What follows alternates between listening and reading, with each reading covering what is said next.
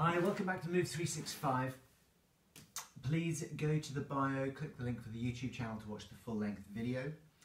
I'm going to show you a little update to the side bridge exercise that we looked at a few days ago. Based on something somebody said to me in the clinic today, somebody wanted to review their exercise, they showed me what they were doing, and their side bridge looked a little bit like that. And what happens is that the hips are rolling forward, the shoulders are rolling forward, there's too much hip going up towards the ceiling.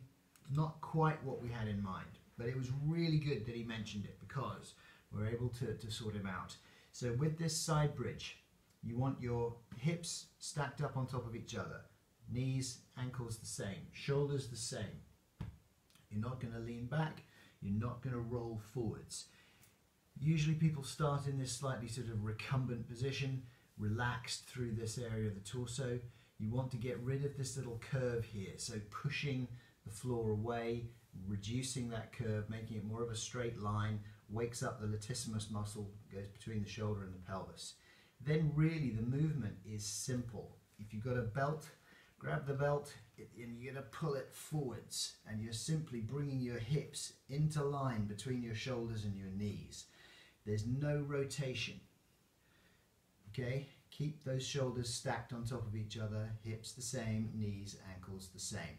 And then in order to get back to the floor, you keep the shoulder set, and the belt buckle just gets pushed back until your hips hit the deck. So it's a squat pattern of movement. Belt buckle forwards, hips into line.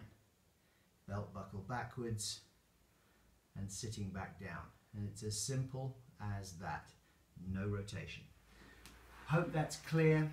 Please click the thumbs up, click the subscribe button for the YouTube channel, share with your friends. We're here every day bringing you better health through good movement.